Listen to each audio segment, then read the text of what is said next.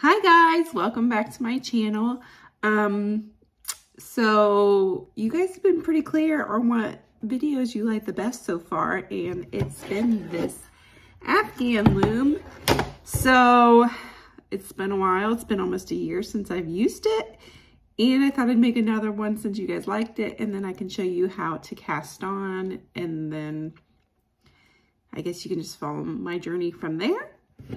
But I want to make, it is November 1st, and I want to make a gingerbread house looking blanket. So I'm going to start with the tan, but I know it's not going to be done by Christmas.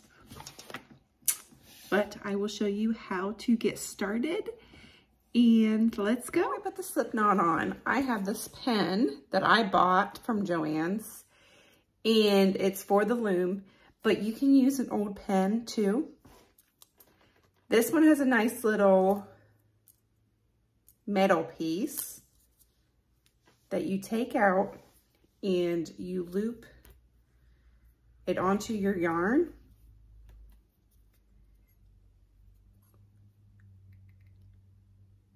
Like that. And then you put it into the pen like this. Sometimes you gotta fling it in there.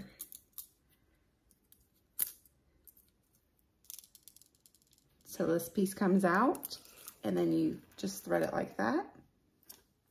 And then you can put this piece back on the back, just like that. So then it's there, it doesn't get lost. Now we're gonna make our slip knot. So you just wrap it around your finger. I just am holding it like this. Wrap it around my fingers, and then just bring it through like this. So let's put it on the peg that has the triangle on it. So we got it here. This is where my triangle is, right there. So I'm just gonna loop it like that. Tighten it up, but don't tighten it too tight because you're gonna have to move this up over. So we got that started there. We have that there. I'm just going to tape this piece down because it's so that it's out of my way.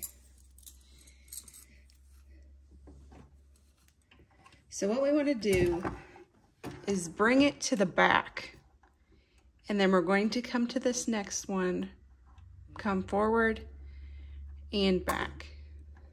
Back, forward, back. We're in the back, we're coming forward, go back. Back, forward, back. Back, forward, back. Back, forward, just one.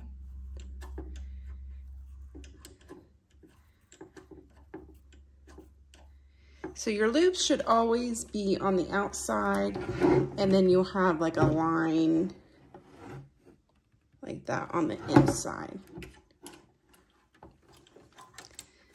So let's go all the way through, and I'll stop before I get to the end.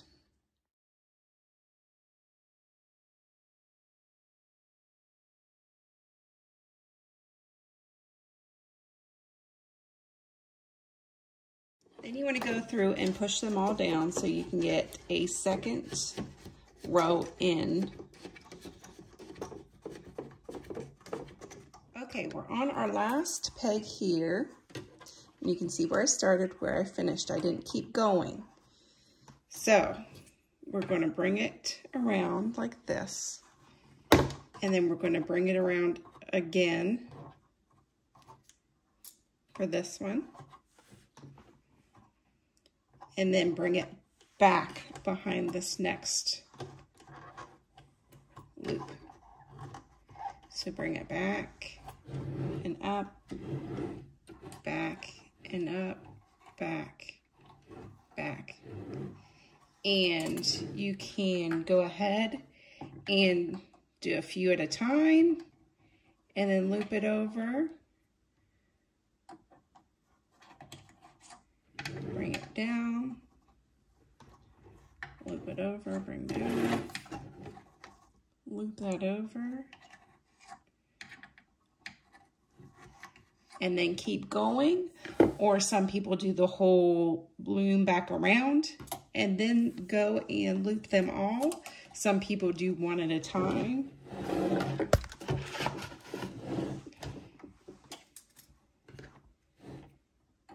Where they just twist it, loop it, twist it, loop it. Sometimes you have an issue if you want to do them all, the whole row. Sometimes if you don't have good tension on it, all of them will pop off and you have to redo it, which it's not difficult. It's just can be frustrating when you're working on it and then you have to redo stuff.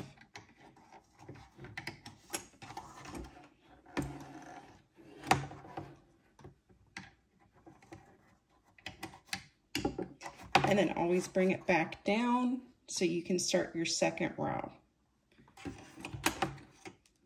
Tips I have is just play with your tension. Sometimes your tension gets too tight and you can't get it up over the peg. Sometimes it's too loose and then they all pop off. It's just really a matter of practice. Like my tip is stay with it.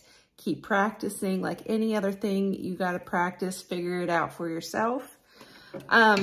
This did not come with the loom. I did buy this extra because the thicker handle, it helps my hand, because when I crochet, it really hurts my hand sometimes and I have to stop. I can't crochet as long as many other crocheters because of that.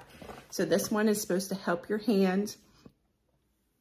And then I bought the pin extra too.